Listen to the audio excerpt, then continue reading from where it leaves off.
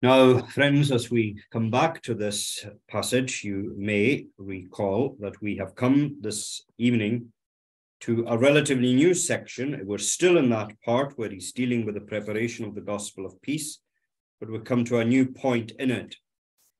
And it begins with a question. Why is it called the preparation of the gospel of peace? Why is this name, this title used? Well, Gurnall tells us that it is called this because the gospel is God's great instrument by which he works into the will of man a preparation for suffering. It's the business we're in, if we preach the gospel, to make a willing people, a people prepared for the Lord, Luke 1:17. Just as a captain beats his drum in the city to call up a company of volunteers to be armed and ready to take the field at an hour's notice and follow the prince, the gospel calls men to stand ready for God's service, whatever the cost. So this gospel of peace then brings the good news of peace between God and man, sealed obviously by the blood of Christ. It is this great gift, this rich gift of God to the repenting sinner who, having before had only a fearful looking for of judgment and fiery indignation, now find themselves in a very different place. As soon as they hear peace by the preaching of the gospel, and as soon as that is confirmed in their conscience by the work of the Spirit, a new life appears in them. And it's transforming, and that's really what Gurnall is wanting to get to here. It is transforming. These men, he says, who were once so shy of any minor threat, are now shod with the preparation of the gospel of peace.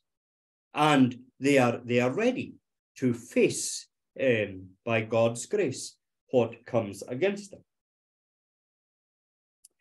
Now, this gospel of peace works so mightily that it makes Christians not only ready to face what comes, but as we saw in our first reading in Romans 5, we glory in tribulations also, said the apostle. They are more than conquerors, as it says elsewhere. And we find that these words of Scripture open at least 2 points of doctrine, and this is where really we're getting to the meat of what he's talking about tonight. The first point of doctrine is that it's a saint's duty to be prepared to meet any trial. I'm going to say that again. It's a saint's duty to be prepared to meet any trial. And then secondly, gospel peace prepares the Christian to face the trouble, whatever it might be. So it's the duty of the Christian to be prepared to face any trial. There is a preparation for trials. This section, which we come to then, begins with Gurnall more or less underlining again what he's already said. It is our duty as believers to be prepared to endure any hardship and trial which God lays out for us in our Christian walk. And Christians, of course, will never be without these trials.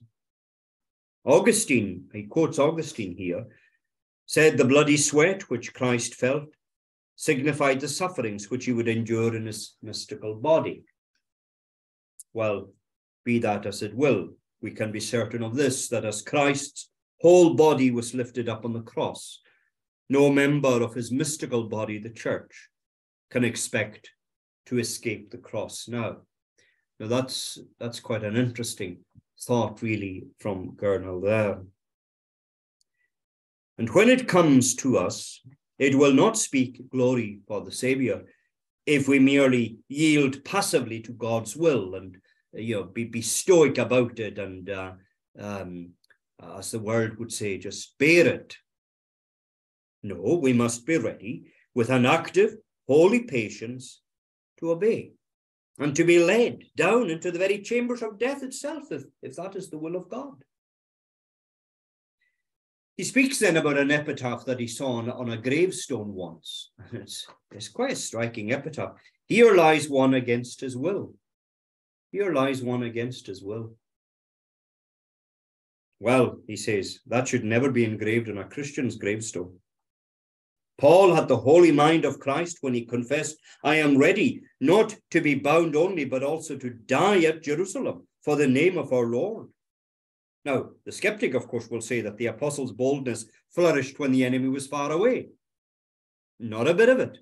Did it fade into fear when he looked death in the face? Not at all. 2 Timothy 4, there he is at the end of his days with a very, very uncertain future lying ahead of him. I am ready, he says, to be offered, and the time of my departure is at hand. But I'm still ready. I'm as ready to face it now as I was when I said something similar some time ago. In fact, if you listen carefully, Gurnall says, you will hear Paul speaking as if his death had already happened. As he was dead before the stroke was given. Not from fear, but from a complete resignation to it.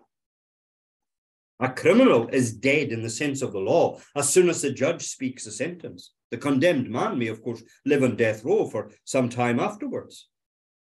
And in the same way, in a gospel sense, we say those are dead who have willingly put themselves under the authority of their Father and are ready for death. Paul's serenity of spirit was even more remarkable if we consider how close he stood to his death.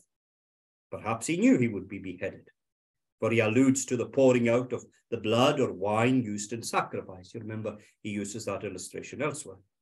And the sacrifice which he willingly offered up in the service of Christ was like the believers pouring out their drink offering to God.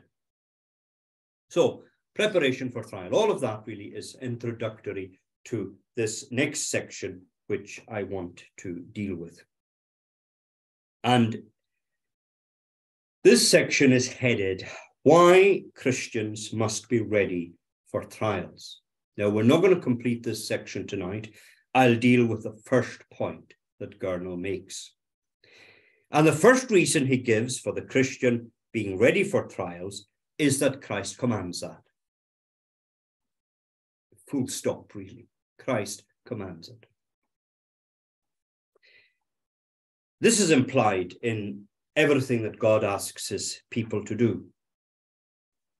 Put them in mind, says Paul in Titus 3:1, to be ready to do every good work.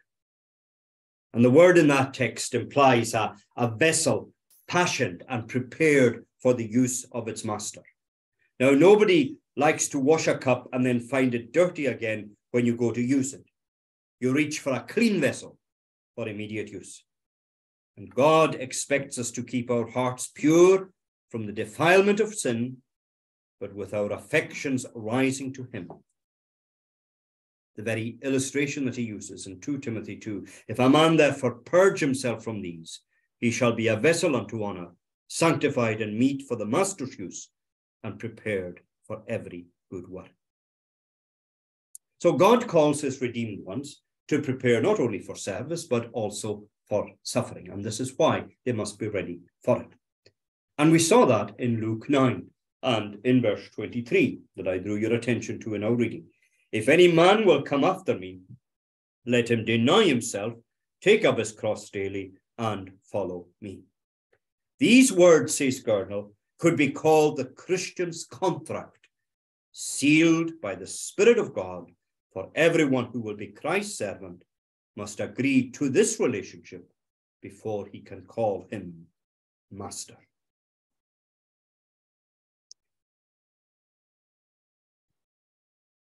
He then proceeds to analyze that verse in Luke 9.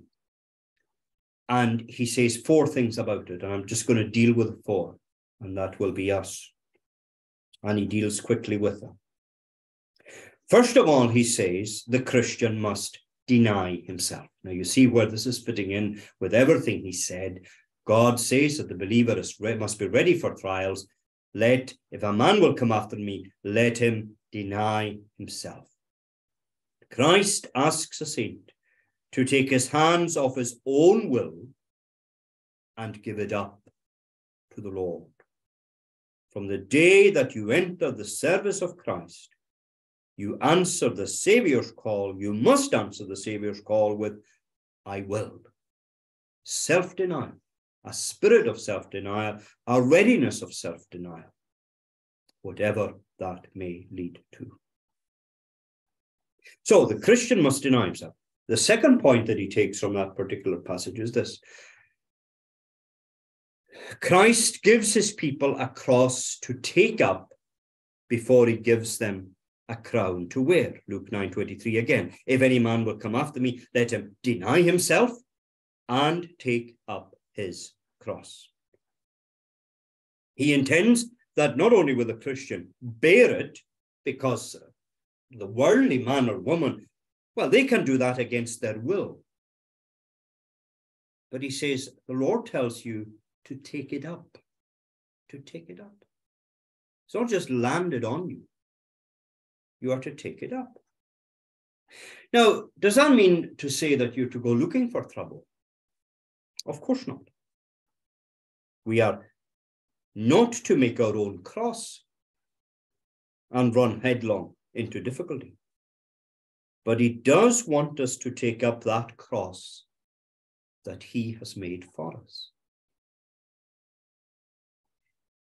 We should not step out of the way by any deceitful shift, says Gurnall, to escape trouble. We're not to go looking for it, but neither are we to try by some deceitful way to get round it,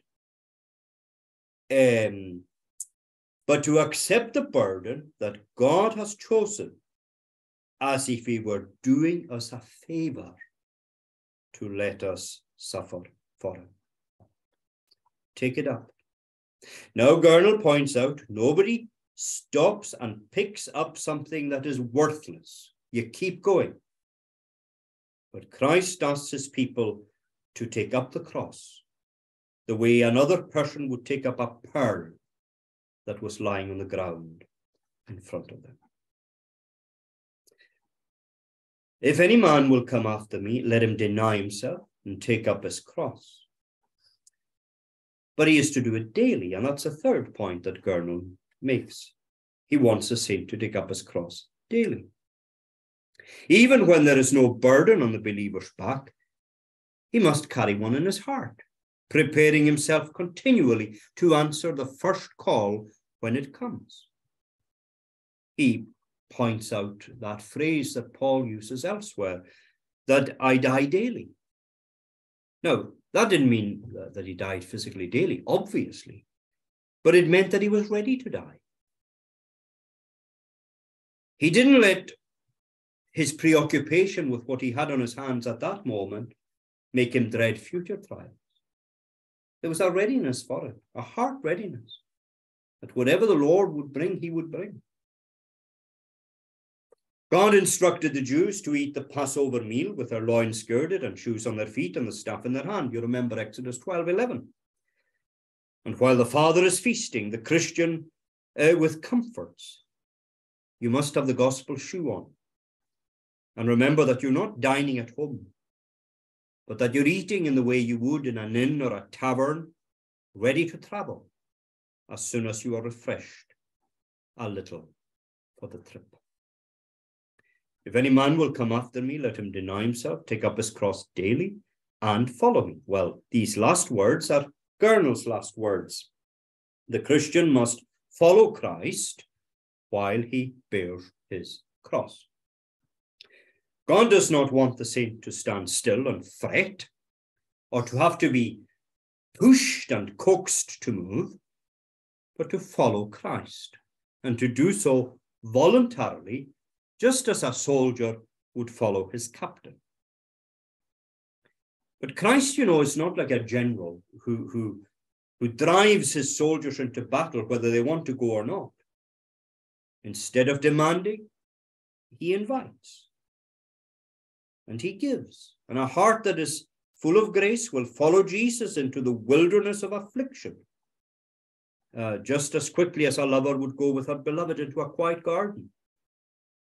By his word and by his spirit, he satisfies the believer, making him want to be with him anywhere. I will allure her into the wilderness and speak comfortably to her, Hosea 2:14. So that is the first main point that he's making here. Why Christians must be ready for trial, because Christ commands it, and he's demonstrated that by that verse in Luke 9. He's then going to tell us that not only does Christ demand it, but Christ deserves it. But that is next time and another passage, if we are spared even to see it.